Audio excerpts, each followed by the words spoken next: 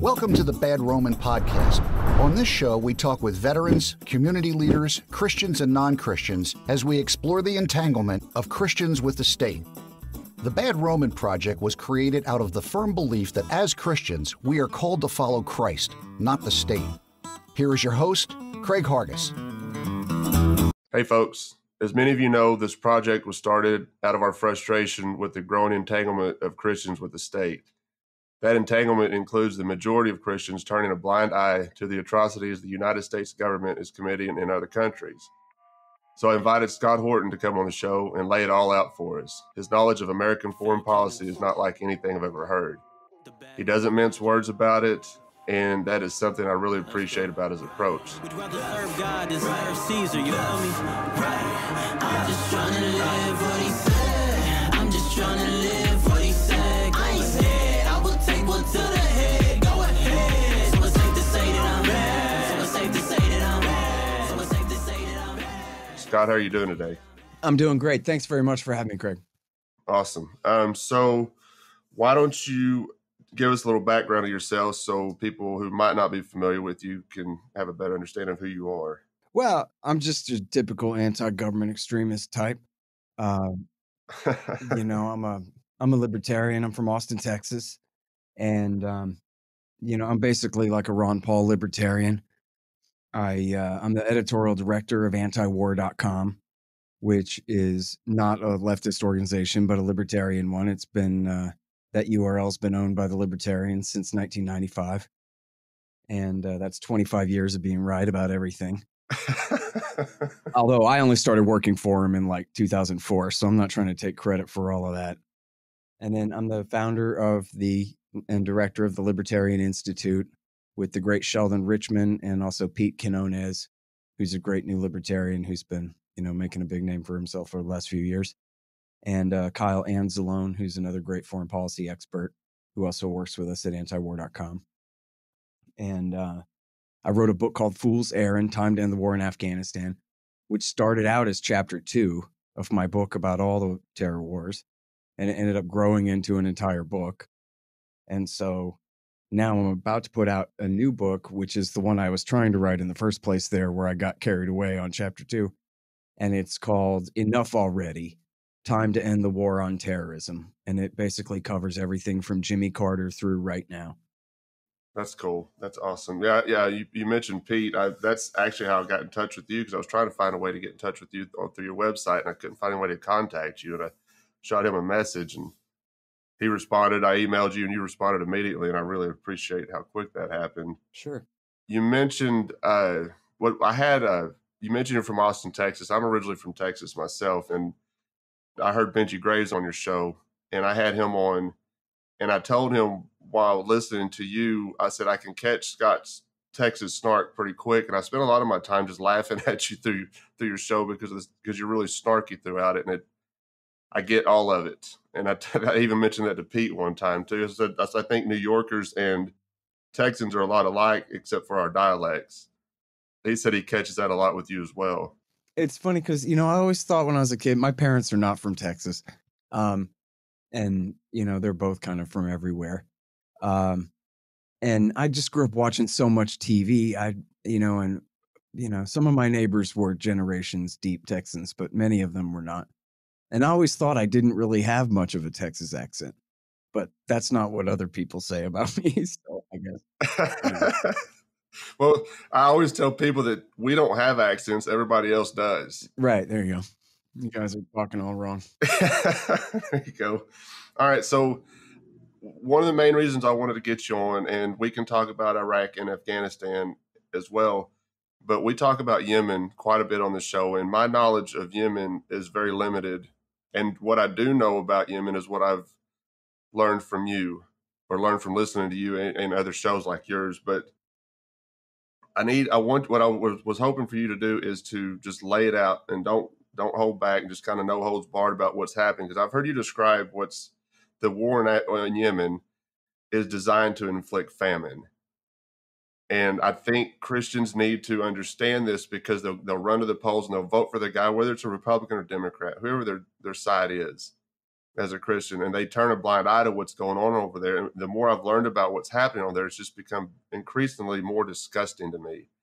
And I don't think Christians really understand, or I don't know if they want to understand what's going on over there, because it really would come into conflict of how we're supposed to behave as Christians, or you take the words of Jesus and what he taught goes against everything that we as Christians are supporting the United States government doing, or they're just turning a blind eye to it because they don't want to admit to the atrocities, and they are more worried about what's going on here in their own personal lives. But we are wrecking people's lives daily in other countries, and we let it go unabated without even trying to stop it. We just keep encouraging them to do it, and it's really becoming more frustrating. This is probably one of the most frustrating aspects of Christians and their involvement with the state for me personally, because it is, like I said a while ago, it's just completely disgusting to me, and I can't even fathom what's going on over there. But I want you to lay it all out for us, and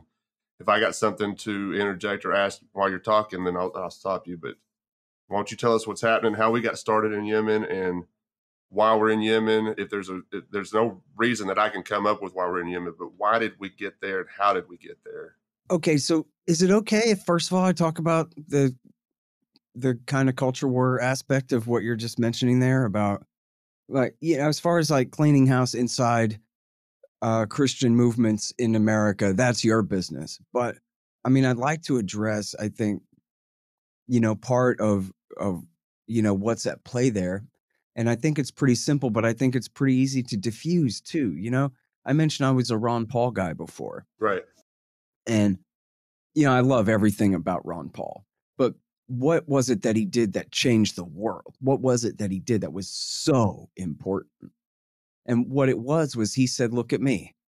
I'm a white guy, Methodist, still married to my first wife, little old country doctor, Republican Party congressman from Texas, the most conservative member of Congress, according to every scoreboard, on gold, on guns, on taxes, on everything. And I say, you can be anti-war as can be. Look at me. And if you want to be anti-war, you can be anti-war too. And if somebody had given you the impression that you have to sign up with Jane Fonda and Michael Moore and become a communist and hate America in order to be anti-war, then that was misinformation. You might have been confused and thought that that was right. But in fact, you could be anti-war just like me. And look at Ron Paul's character, and he's every one of those things I said in a very literal way. If people aren't familiar, the man's just not a politician. He's not a lawyer. He's a doctor, and he's just a decent man. And he really is married to the same woman that he's been with since they were 16 years old, and is really like that, American Gothic, not in any cynical, sarcastic way. He is, that quintessential decent human, Mr. Smith goes to Washington sort of character that people can really trust, So he's always been. And he goes, look, on the scale of things, you might call me a right winger. And by the way, in 2012, he was the only vet in the race. And he was the one who was absolutely as anti-war as can be. And I think a lot of what you're talking about with why you're so frustrated with Christians not being anti-war, even though if they're listening to the Gospels, and you pick and choose which ones say what, but, Jesus didn't say anything about we ought to support the empire at war, right? We all know that. But it's all caught up in the culture war, right? Again, Michael Moore and Jane Fonda, and for that matter, Janis Joplin and tie-dye and, groovy Dayglow bubble letters from 1967 and 68. These things are all still stuck to the anti-war movement. It's just like on The Simpsons, where if anybody smokes pot, they start playing Get on the Peace Train from 1967. Like, there's nothing to pot culture that has taken place since the dirtweed of the late 60s, right? It's the same thing with the anti-war movement. Somehow we're still stuck with Jane Fonda, But the reality is that it should be, and it is, in a great many minds, perfectly reasonable and responsible and correct for conservatives and libertarians and patriots and capitalists and veterans to be anti-war, to see through this complete ruse, this, false narrative that has us at war for 20 years in a row now, to hunt down 400 men. We all know something is wrong here. Everybody knows that. And I think a huge part of the reticence that you talk about is not about the facts. It's not about lay out what we're doing in Yemen. It's about, wait a minute, does that make me a Nancy Pelosi liberal namby-pamby? Right. If I care about that? Or is that a good conservative, patriotic, right-wing Christian thing to care about Yemen? And it's the way that we come at these things. If you attack the right from the left, they just armor up. You attack the left from the right, they just armor up. When you meet people where their principles are. Here's an important conservative American principle that Christians believe in: keeping the Constitution of 1787 and not letting it go to the ash bin of history, as what happened with the communists and all of that's what they say about every fallen and failed system, right? Well, how are you going to keep that Bill of Rights? How are you going to keep a constitution that describes a limited federal republic when America is a world empire? $130 trillion in debt. One with a police state that makes our Bill of Rights null and void, and everybody knows it on the federal, state, and local level and all points in between. So that's it. So that's the deal. For one major American principle, if you want to keep your republic, you have to abandon the empire. And if Ron Paul can do it, then so can you. I'm really glad you brought up Ron Paul, because I wanted to talk about that a little bit too, because in my transition, and I didn't tell you this before we started recording, you don't know nothing about me. Like, we've jumped right into this. So back in 2000 was the first time I got involved with politics at all. And I was a one-issue voter, and it was all about abortion. So I joined the Republican team because they were speaking to it.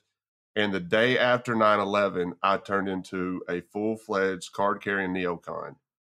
And I I was that way until 2016, and a little bit past 2016. And because when Trump was nominated, I started losing interest in the Republican Party and started seeking out like a third party option and got into libertarian circles. I was one of those guys that was booing Ron Paul off the stage when he was in the debates, because I like, this guy's not unpatriotic, or he's unpatriotic. He's not supporting our troops. But it never dawned on me during this whole time. And once I started understanding libertarian philosophy, it never dawned on me up until then that, hey, maybe these folks are pissed off at us because we're dropping bombs on them every day. They don't hate us because of our freedoms, as George W. Bush told us. I bought into that garbage too. No, they hate us because we're killing them. Yeah, they hate us because of Bill Clinton. Yeah. Right? Like, doesn't that sound reasonable? In fact, I wish I could figure out a way to do this without, like, being too gimmicky or stupid about it or whatever. But in the book, I attack from Jimmy Carter all the way through. I have no regard for any president. I don't favor any of them, any Secretary of State, any of these people I mentioned. It's all just facts. I don't favor any of them. But I'd like to be able to say to right-wingers, look, you love your country. You love your infantrymen, right? Okay, you love your flag and your mom and all that. But if Bill Clinton is the president, then your country could make bad decisions, right? Your country could do the wrong thing, because look at who we're talking about here. If it's, say you just have such a soft spot for George W. Bush somehow, or the Republican Party somehow. Okay, fine. Look at the history of Jimmy Carter through right now, and just pretend it was Jimmy Carter and he did 3 terms, and then it was Bill Clinton and he did 4 terms, and then it was Barack Obama and he did 3, and now we're going into the Biden era. Conservative Christians out there, we've been stuck with these Democrats you can't stand since 1979. There was no Reagan, there was no Bush, there was no, pressure valve for your, tension and disgust at the state. It's been nothing but Bill Clinton making these decisions the whole time. Not your country. Bill Clinton, the face-biting rapist, the butcher of Waco and Kosovo. Wow, guess what? He did the wrong thing. This is the guy who supported Al-Qaeda in Bosnia, where Khalid Sheikh Mohammed, that did 9/11, earned his stripes as a Mujahideen warrior. He was late to the war in Afghanistan. He didn't earn his credibility until he fought for Clinton in Kosovo. That's the Bill Clinton we're talking about. Now, if Bill Clinton does something, do you have to defend it because of patriotism? Do you have to defend it because of your reverence for your average Marine Corps, sergeant? Come on. Right-wingers accuse liberals of being emotional and not logical. Well, let's be grown-ups about this. Might a lousy president like Bill Clinton or Barack Obama send a good soldier on a fool's errand? You shouldn't have to have like a panic attack over that. You know what? The wars are all corrupt and wrong and based on lies. Everybody knows that. Stop being childish. This is a corrupt, evil empire. It has been at least since World War II. What's the point of pretending that's not true? America's killed a Holocaust worth of people since World War II. More. Why ignore that and say, well, yeah, but I'm from here. Hey, look at you and me. We're Texans. So we have to pretend that every president we had was some angel when he made the horrible decisions he made to kill the people he killed. I'm just not for that. And you know why I'm not a veteran? Because Bill Clinton was the president when I turned 18. And all kids, when they're leaving high school, consider whether they're going to join the military or not. I never seriously considered it. But he was the main reason that it wasn't even an option for me. How could I believe that I was serving my country when Bill Clinton was going to send me to Bosnia to take the side of the Mujahideen? It's the same thing for Reagan and Bush and Trump, too. That's just true. There's no point in being emotional about it. Ronald Reagan supported the Mujahideen in the 80s, supported Saddam Hussein. George W. Bush killed 2 million people fighting a war for Iran that he hated because he was stupid. That's the reality of it. Why should that hurt anybody's auntie's feelings? Like, oh, he's talking bad about Bush. What was Bush other than Bill Clinton? And what was Bill Clinton other than George Bush Sr. before that? It's all the same difference, man. I agree. And that's actually one of the benefits of being a libertarian, or even for people who are socialists or far right-wing populist, patriot movement types, is if you're not a partisan, then that's easy. There were right-wingers in the 90s who said that the problem with real right-wingers, very right-wingers, who said that the problem with Bill Clinton was that he was the secret agent of H.W. Bush, that they all sold cocaine together in the 1980s during Iran-Contra, and that the Republicans stepped aside so the Democrats could get NAFTA passed. But nobody thought the boy from Hope was in charge. H.W. Bush is the cousin of the Queen of England. He's the bluest blood. He's from the height of the old American WASP establishment.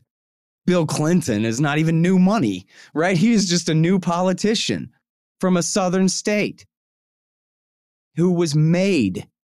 And there were right-wingers who understood that. The problem with Bill Clinton wasn't that he was a communist.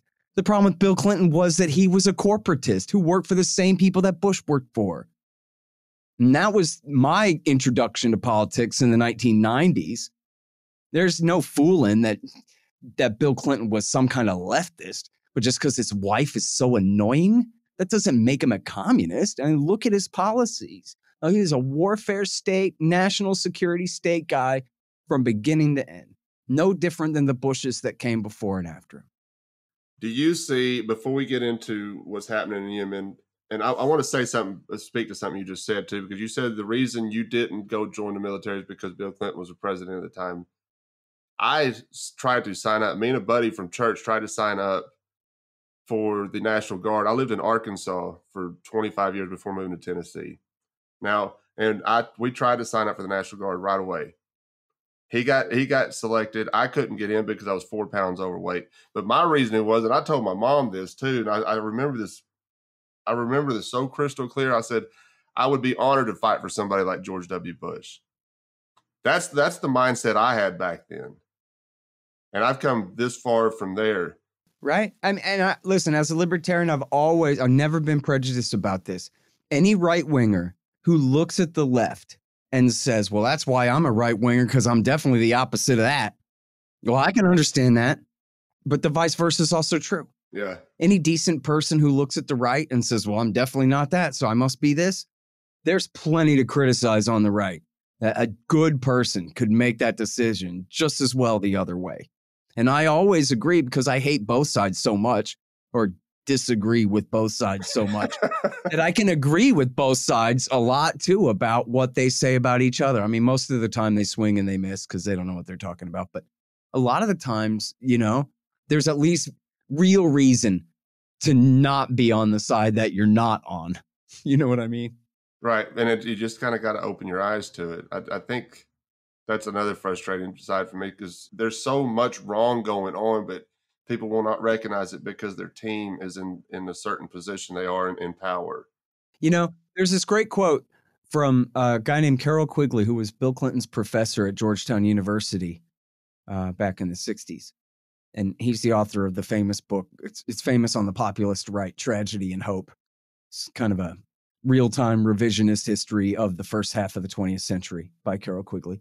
And, well, it's hard to give the whole context here. But anyway, the point is, he says, listen, the only reason why there should be a two-party system where one party represents the interests of the liberals and the other of the conservatives is so that the two sides can, and then his ironic quotes, throw the rascals out every 8 or even 4 years if necessary. Then we can bring in a new team to accomplish the same basic policies. And so half the time you're really mad because it's Bill Clinton or Barack Obama, but the other half of the time you got somebody in there you can cheer for.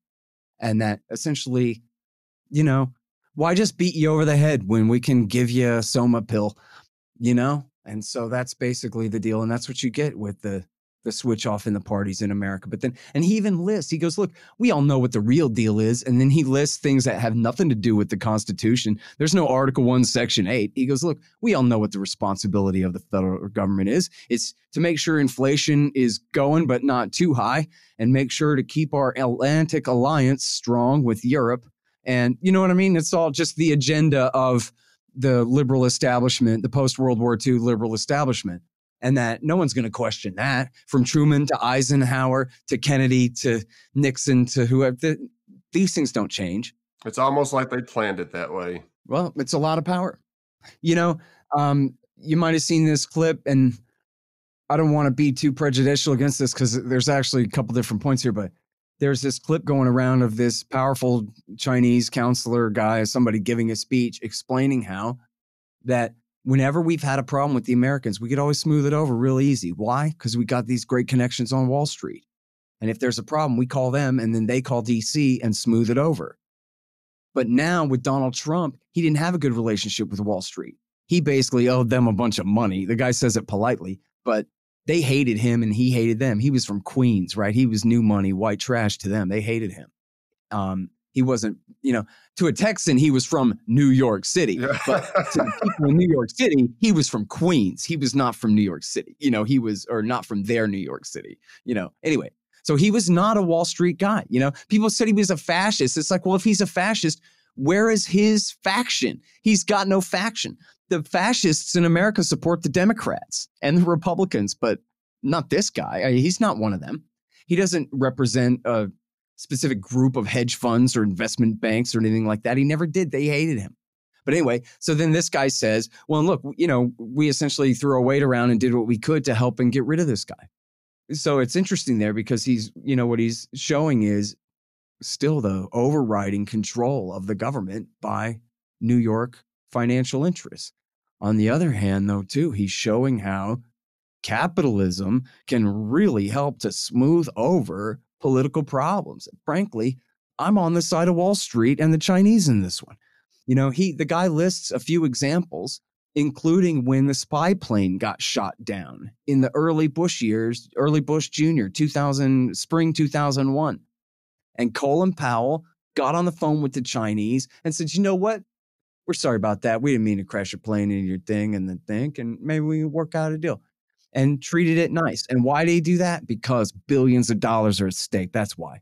And Murray Rothbard said, where goods do not cross borders, soldiers will. And in fact, I just learned this great Alexander Hamilton quote where he talked about commerce being the great healer of bad humors or some kind of thing like that, where, hey, if we got to do business with each other, even if we don't like each other, we have to not fight so that we can keep doing business. Well, good, because fighting is bad. And especially talking about a rising new power that has H-bombs that, essentially could destroy our civilization in an afternoon. And the fact that we would destroy their civilization in the same afternoon would be not much consolation. And so, by all means, we should be keeping tensions with the Chinese at a low ebb. And it's fortunate in this instance that our financial establishment does intervene and prevent the war hawk types and just the politicians with political interests at stake from doing the wrong thing too much. In fact, this is the problem in the Middle East, right? Because we hardly had any trade. Everybody had been under sanction for so long that no American powerful corporation had anything to lose from attacking the Middle East. The oil companies, they're still fine in Arabia, enjoying, artificially high oil prices, that kind of thing. I guess Pepsi lost some exports to Egypt and to Iraq, where they used to drink Pepsi. They're not allowed to drink alcohol there, so they drink a lot of soda, and they quit drinking American brand soda. But that's about it. But if only we had had billions and billions of dollars at stake, maybe someone would have put a leash on George W. Bush and told him, no, you can't do this. Instead, where were the billions? The billions were at stake in starting the war and selling the weapons to the American government to wage the war with. And so, where a war with China would be an absolutely bankrupt, losing proposition all the way around, a war in the Middle East is bad for a lot of people, but it's really good for a few. Right. Hey folks, Craig here, and I'd like to let y'all know we are always looking for writers to contribute to our blog. I don't care if you have any experience or not. 2 or 3 of our contributors had no prior experience writing, and it turns out they have a real knack for it. Our project coordinator helps them put the articles together, and she publishes them on our website and Facebook page, and you will also have the option to come on the show and go more in depth about your article. So if you like what we're doing at The Bad Roman and would like to try your hand at writing, then send us an email at thebadromanpodcast@gmail.com. We're having a blast with this project, and we would love for you to join us in helping promote it. Now back to the show. I want to touch back on something that you mentioned, Biden. And we can talk about Yemen too. I didn't mean to dodge that question. No, dude, you're good. You're good, because we're fixing to get into that. But I got a couple questions, and we'll get into Yemen. You mentioned Biden. And there's 2 parts to this. With Biden, do you see anything changing? Do you think it's going to get better, worse, or stay the same? And this is something that I hear from other libertarians quite often. A lot. I don't vote anymore, but people are trying to convince me I should vote for a libertarian because they are convinced that if a libertarian was to somehow win the presidency, that all of this would go away. Do you agree with that, or do you think it would just stay the status quo? Well, it depends which libertarian and how brave they were and how well they understood the situation and how bad they wanted it to get done. But if a libertarian president won, it would be because a libertarian convinced population of America said that they had absolutely had enough. I mean, you're talking about an absolute political revolution where the Libertarian Party candidate blows the Republican and the Democrat away. Now you're talking about the people of America versus power in Washington, D.C., and they don't have any choice but to obey all of us if it comes to something like that. And the reality is the best thing we can get out of a libertarian presidential campaign is a really good speaking tour on behalf of peace and liberty. That's what Ron Paul did. We knew they were going to cheat him out of Iowa. We knew they were going to do everything that they could to make sure that Ron Paul couldn't win. On one hand, he could have won if the American people at large had decided, hell yes, let's bum rush the primaries and make sure that this guy is the guy. Well, that could have happened, and they wouldn't have been able to stop it. But that didn't happen. It was basically still a contest within the Republican Party, and so it was marginal. When he did win, it was barely, and it was close enough for them to cheat him out of it. But what do we get? We got a great speaking tour on behalf of peace and liberty, and that's the best thing that we could hope for with another Harry Brown-style type libertarian presidential campaign, is somebody having the chance to say, look, guys, the problem isn't this. The problem is this, in a way that Americans at large can hear and understand. I had somebody tell me one time, and I've learned a lot from him, but he said he's a big fan of Ron Paul too. He said that if the right was really concerned with small government, with the United States Constitution, they would have voted overwhelmingly for Ron Paul, because in his voting record alone, he voted, I think it was something like 99, almost 100% of the time with the United States Constitution. You know what? It was bad timing, though, too. On one hand, I mean, don't get me wrong. 2008, I'll never forget it. What a beautiful year that was, 7 and 8. It was just incredible, the Ron Paul revolution. And 12 was great, too. But, 7 and 8, it was magnificent. But look, it was at the end of the Bush years. And man, the Republicans were just in such denial. They could not admit how horrible he was and how horrible they had been to go along with it all. It was just too soon. So Ron Paul was running against the legacy of the sitting president of the same party. It was the same problem that Bernie Sanders had running against Barack Obama's legacy. It's like, well, what do you mean Barack Obama sucks? You want to succeed him in his same party. You know what I mean? It's a difficult position to be in politically. Right. And so this is what happened with the Republicans then. And then 4 years later, when he's running against, well, see, this is a primary contest too, but, with Obama in there, he didn't have a prayer either way. Even if he'd gotten the nomination, he certainly couldn't have beaten Obama. But even in 2012, back to the real point there, the Republican Party still was not willing to admit that the reason everybody hates us is because of George Bush and our support for him and the horrible war. So they nominated Mitt Romney, who said we ought to double Guantanamo and kill more terrorists. And Barack Obama's killing people all day, every day. And to Mitt Romney, it's never enough. He wants to be like John McCain, which is, on whoever Barack Obama's killing, it's got to be 15% worse than that. And so that was who they nominated, and that was why they lost. But that was, it wasn't just the party bosses, but it was the people too, the voters too. With the advent of Joe Biden coming in, which was your question about Biden, I see right-wingers saying, oh, great, he's going to sell out Israel and kowtow to the Ayatollah and to Beijing. And it's like, no, he's not either. Joe Biden is the most Zionist, you could call him an agent of a foreign power, essentially. I mean, he has been nothing but a servant of Israel his entire career. They unearthed a thing where in 1983, he said, geez, if the Israelis don't stop expanding the settlements, we might have to cut off some of their aid. And they found that and they go, what's up with this, Joe Biden? You said this in 1983? And he just lied and denied it. I never said that. Never. Not even back the year Return of the Jedi came out. No, this is, that New York Times report is a damn lie, he said. And he means it. If he could go back in time, he would have never said that at all. And then kowtow to the Ayatollah, what, by not starting a war? Well, then that's what Donald Trump has just spent 4 years doing too. I mean, if he means the Iran nuclear deal, then he doesn't know anything about it, because the Iran nuclear deal isn't kowtowing to Iran at all. The Iran nuclear deal is Iran kowtowing to the United States of America in 100 ways and none back the other way.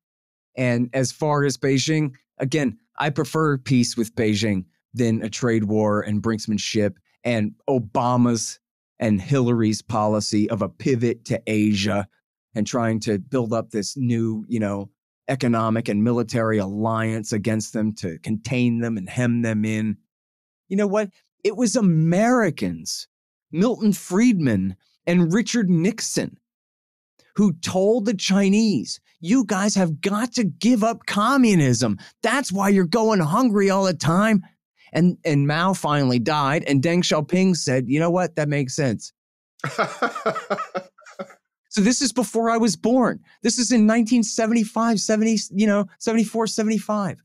And so it's the Americans that told the Chinese, stop being Marxists and start being Chicago school guys, right? Which means essentially conservative corporatists, not real free market, but more or less free market, property rights, prosperity for your people. Now they have some, and now America wants to say, oh no, China's going to take over the world. But come on, I mean, you don't have to know anything about the history of China to know that China's never had an interest in taking over the world, ever. In fact, somebody told me this story, how they built this gigantic fleet and they sent it all around to the Indies and to Africa and to India and wherever. And they came back and said, it sucks out there. We hate it. And so they essentially had built their little wall and had an isolationist leave us the hell alone culture for 2,000 years until the Americans dragged them out of it and the British with a gun to their head. We should be happy for them. And yes, it's true, they're building up their naval forces, but even the Americans call it anti-access, area denial. In other words, they're building up a defensive naval force because America is building up our offensive naval force against them. And based on what? Based on this hypothetical that what exactly? They're just going to overrun Japan and Korea and Hawaii? As long as we're just making up stuff. How about LA? I don't know. Right. It's just, there's no reason to, everything that they're doing is a reaction to America's policy in the Pacific. It's as simple as that, which is it's like the British in World War I, just absolutely terrified that the Germans are going to have dominance in Central Europe. Well, guess what? Germany is, just by shape on the map, it is the dominant force in Central Europe. What are you going to do about it, England? Just, I guess, get 100 million people killed or something like that, Okay. That was a lot to digest, but that's cool. Usually whenever I listen to your show, I go back and listen to it a couple more times because I always feel like I missed something. I'm going to do the same thing. Yeah, the interviews of me are even worse, man. It's all good. All right, so there's a couple aspects of Yemen. Is why we're there, and there's another thing that people, when I mention it to them, they look at me, they just have this blank stare when I tell them that, do you understand that we are supporting Al Qaeda in some of these war efforts? And they don't believe any of that. What I'm saying, it's happening in Syria, from what I understand. It's happening in Yemen. So what got us involved with Yemen? I know you always talk about Saudi Arabia. Is that how we got involved with it, because of them? Yeah. Okay, so yes, we're backing Al Qaeda. And the reason why is because they're fighting against the Shia. And the Shia, supposedly in Yemen, are aligned with the Iranians. And the American government hates Iran more than they hate Al Qaeda. Now, Iran didn't attack us and knock the towers down. Their allies, Hezbollah, didn't attack us and knock the towers down. The Houthis in Yemen sure as hell didn't have anything to do with it. Right. Okay? It's Al Qaeda that attacked us. But, and as long as I'm on this tangent, none of the 9/11 hijackers were from Iran, Iraq, or Syria. And the Iranian, Iraqi, and Syrian governments had absolutely nothing to do with that whatsoever. Right? And yet they were our enemies, chosen for the war. But who did attack us? It was guys from countries that our government supports. Saudi Arabia and Egypt, primarily. And why do they hate us? Because we support their governments. Sort of like if Saudi Arabia was supporting Barack Obama in power, we hate them for that. Same kind of thing. And look at how the Democrats react when they pretend to believe that Donald Trump is supported in power by Russia. Or how right-wingers react when they pretend to believe that Joe Biden is in power, at the behest and under the control of the Chinese. Well, how do you think they feel when it's actually true that our government really is the reason that they live in a totalitarian military police state, like in Egypt, or a royal dictatorship, like in Saudi Arabia? And so that was why they targeted the United States. How can they overthrow their governments if their governments have the 8 trillion ton gorilla standing behind them, the United States, to help support them? And so that was what all of that was about. And, I know it's a lot to ask people to learn the Sunni Shia lines, but I mean, it's really not that much. It just sounds like it is. But the Ayatollahs in Iran that's the Shiites. Because of George Bush, now Baghdad is also controlled by the Shiites, the Iranians' best friends, because George Bush is an idiot and fought a war that he didn't want to fight. And then ever since then, They have a policy called the redirection. And I love mentioning this. I really hope people will read it. Read it twice. You might, it might have trouble reading it because of the tears in your eyes from laughing so hard. When you read these people say that it's perfectly reasonable for America, now that they realize their mistake in backing the Iranian side in Iraq, that now they're going to tilt back toward Al-Qaeda. Because they're tilting back toward the Saudis, our friends, the Saudis. Sorry, Saudi king, for helping the Iranians take over Baghdad. We mean to, how can we make this up to you? Oh, support Al-Qaeda in Libya and in Syria, and ending up with the war in Syria leading to the rise of the Islamic State. Oops. Now that was a huge, essentially embarrassing backfire. And so then they had to fight Iraq War III again on the side of the same Shiite militias they wish they hadn't have fought Iraq War II for, in order to destroy the Islamic State again. That was the war that Obama started and Trump finished 2014 through 17, Iraq War III there against ISIS, against the Islamic State. We still have troops there fighting the Islamic State. So the Americans, essentially, George Bush scored a huge own goal because he listened to Cheney and the neocons and the Israelis, and he's stupid. And then he decided to improve upon that mistake by backing Al-Qaeda as a correction. And then Obama picked up that policy from Bush. He's not a secret Muslim terrorist. He's a Republican. And he picked up that policy from Bush and he quadrupled the thing, man. He followed it through to the nth degree in Libya and Syria. That's what created ISIS. Trump was right. Obama's the founder of ISIS. No question about it. No question about that. And then he is also the guy who destroyed him again. So why are we fighting in Yemen?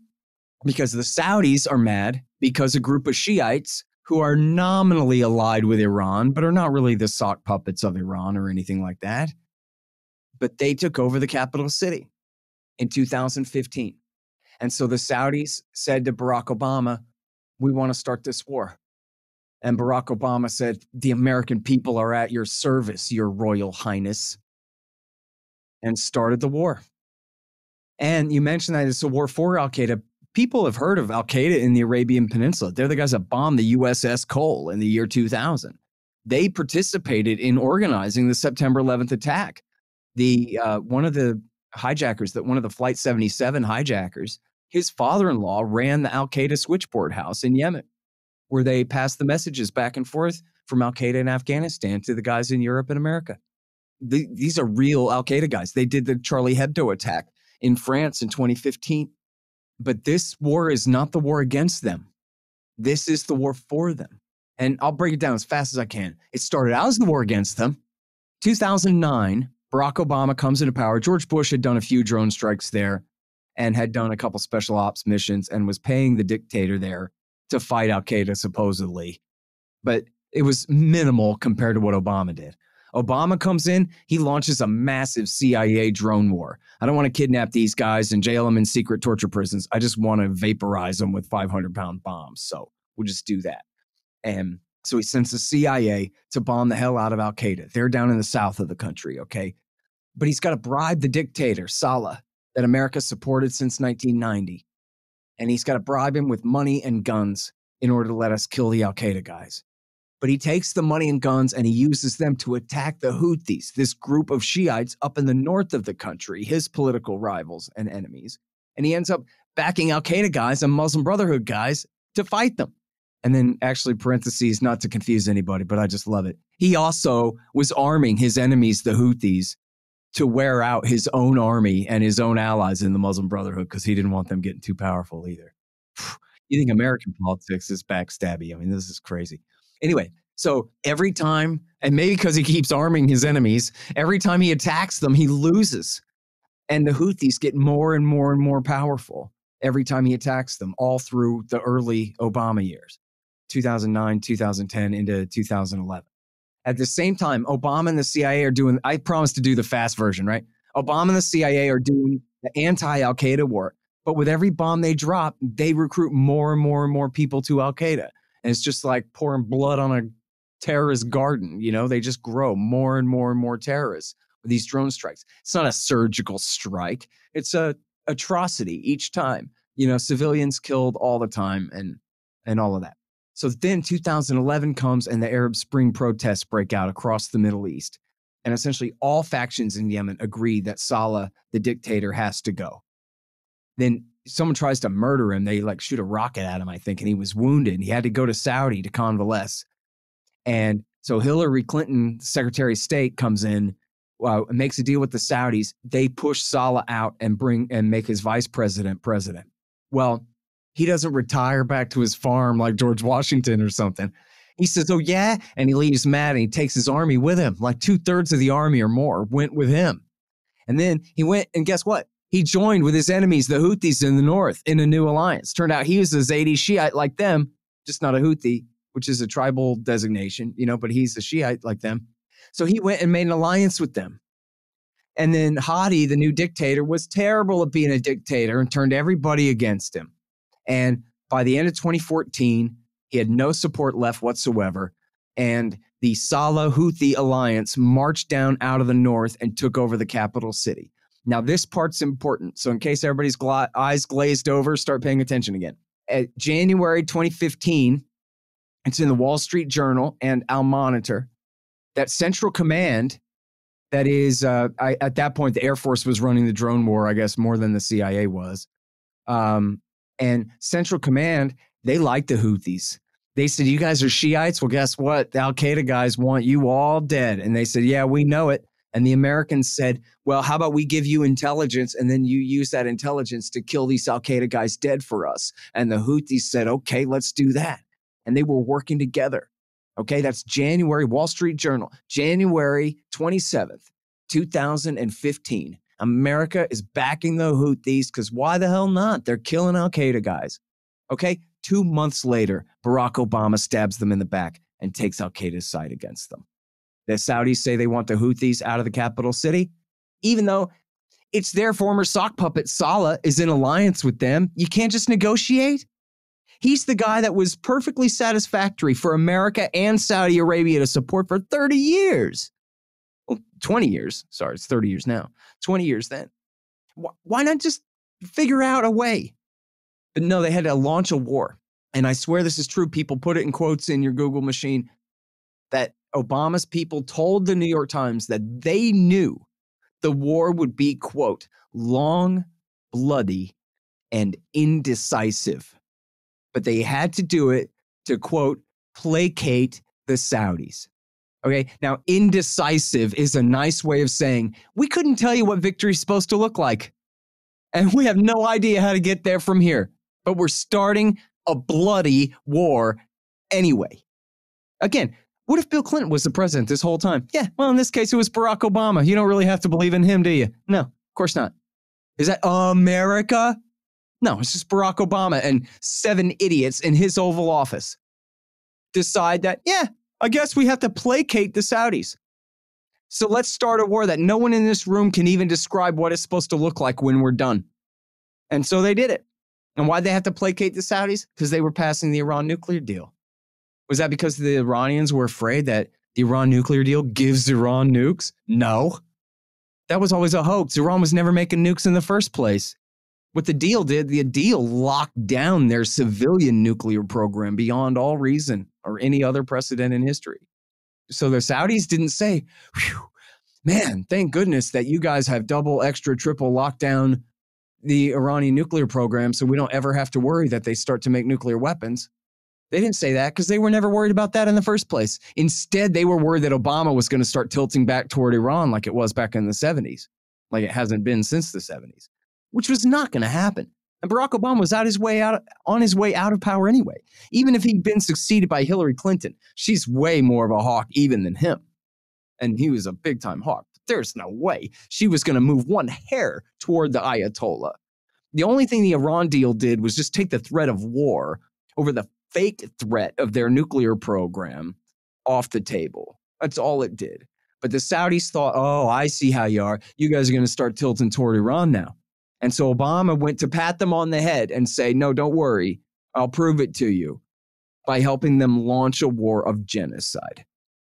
As he said in the introduction here, a deliberately inflicted famine where the policy of the Saudi air war and ground war for that matter, this whole time, has been to destroy the civilian infrastructure for the people of Yemen, already the poorest country in the Middle East. Okay, very little developed oil resources there, very little wealth. And they'd been, not surprisingly, gangsterized out of their domestic sorghum and millet crops, and their sustenance crops that they use to feed their population. Don't worry, welcome to the global economy. You guys just focus on growing that great Yemeni coffee, and you can buy all your food on the world market, which is fine until the U.S. Navy puts you under a blockade for 6 years, in which case, oops, now we don't have any grain to make bread or anything. And but anyway, they have deliberately targeted the farms, the flocks of sheep in the field, the grain silos, the irrigation. They've used like incendiaries against the crops just to try to burn whatever wheat grows in the field. They bomb the water, not just on the farms, but the water works for the civilian population, the electricity, the sewage, water treatment facilities, and the hospitals. And they've had the worst cholera outbreaks in recorded history in Yemen under Barack Obama and Donald Trump's war there. I think the first worst one was in 2016, the second year of the war there. And then there have been repeated outbreaks of cholera and diphtheria there. And then the Saudis flying American planes and dropping American bombs with American targeting and American intelligence help and American everything. And the British too, aiding and abetting them every step of the way, bomb the cholera hospitals where, not to gross people out, but you mentioned the whole thing about, to you, the importance of your Christian beliefs in all of this. This isn't like a smear and a slur and spitting in the face of some, private in the army that he's a baby killer. Okay. This is just the true fact. All right. That the people who die of cholera mostly are children under 5 years old. And they're dying by the tens of thousands of cholera. And what that means is that they puke and diarrhea themselves to death. That's what that means. Get their waterworks fixed. America helps the Saudis bomb their waterworks. This is essentially a medieval siege campaign against the men, women, and children of the nation of Yemen. And the American people don't even have to know that it's happening. And this is at least as bad as Iraq War II, what Bush did, at least as bad as what Obama did in Syria. And Donald Trump comes in, Donald Trump could have come in and said, listen, everything that's happened over there is all stupid idiot Bush and weakling Obama's fault. And none of it's my fault. I'm not even a governor, much less a senator. I just got here, and I'm here to tell you we're calling it all off. And he could have worn a bulletproof vest to give his speech to make his point. We're ending this now. And instead, what does he do? He escalates it. For 4 years straight, he keeps Obama's war of genocide going. And then when they ask him, how can you do this? He answers, frankly, money.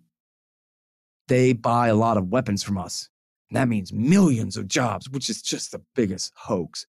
Does he even believe that? Does he think we're stupid enough to think that millions of people work for Lockheed and Northrop Grumman and that somehow our economy wouldn't survive if the Saudis weren't paying us to help them inflict a genocide against men, women, and children who are defecating themselves to death for lack of clean drinking water because we bombed it? And now I got to be a Democrat or a homo or a Janis Joplin hippie to think that that matters and is wrong. If Jesus was here, Jesus would be a tough guy Republican who doesn't care who the Air Force helps to murder because, America. I know enough about the New Testament to know that that's just not true. People have got to decide where their true priorities lie. And you know what? As good right-wingers will tell you, of course, this is why socialists hate God so much. Because God comes before the state. God is far greater than the state, but not to socialists. And they hate it that other people have higher priorities than submission to their authority. Well, at what point, and look, I learned this as a little kid. killing is wrong. It says right there, rule number 3, thou shalt not kill. Oh, but if they dress you up in olive green and you're going to fight Hitler for your red, white, and blue country, then that's the loophole and that doesn't count and it's fine. We all learn that. But that's stupid. And you can teach that to a little kid and a little kid will go, oh, okay, I guess. Because if that's what all the grown-ups say. But does your minister really believe that? Does your baseball coach really believe that? That a bunch of men get to overrule God? And, you know, in England, at least they pretend that their king is divinely ordained by the divine right of the Temple of Solomon or something, some garbage. In America, our government's authority comes from a constitution, a law that doesn't mention God in it once. Their authority supposedly comes from us. And yet somehow they're so exceptional that they're sin-proof. These things don't make a lot of sense if you articulate them out loud in English. That's right. And that's why I wanted to have you on. Let me ask you, and I'm going to let you plug whatever you want to plug when we get done here, but do you think that this type of genocide would be on this scale that it's on right now? Do you think it would be possible without the backing of the United States government? No, absolutely not. I mean, they came to Barack Obama for permission in the first place. Okay. I mean, you know, first of all, they'd be completely condemned and sanctioned out of the UN and God knows what if America wasn't here to defend them diplomatically. But they get all of their planes and all their expertise from us and the British. Well, this is what I'm trying to get across to Christians, is that the people that they're supporting in the United States government are causing all of this, are completely complicit in all of this. And I really appreciate you coming on and talking to us, Scott. This was fun. Like I said, I'm going to have to listen to this several times to digest everything you said, but this was a cool conversation. Why don't you go ahead and plug whatever you want to plug, and I'll let you get out of here. All right. Well, thanks very much for having me again, man. I really appreciate it a lot. I'm at antiwar.com, at the Libertarian Institute. That's libertarianinstitute.org. I do the Scott Horton show. That's at scotthorton.org. I got 5,400 and something interviews for you guys there at scotthorton.org.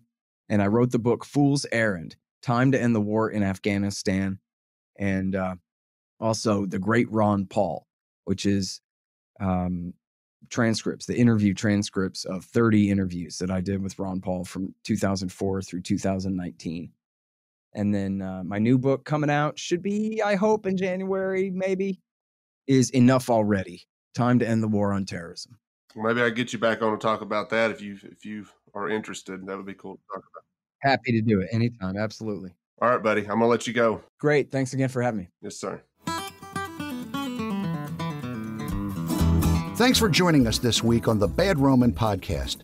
Be sure to subscribe to the show wherever you find your podcasts to never miss an episode.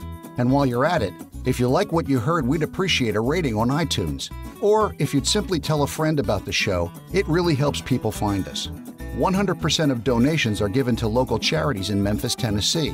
To learn more about the Bad Roman Project and to find show notes, please visit thebadroman.com.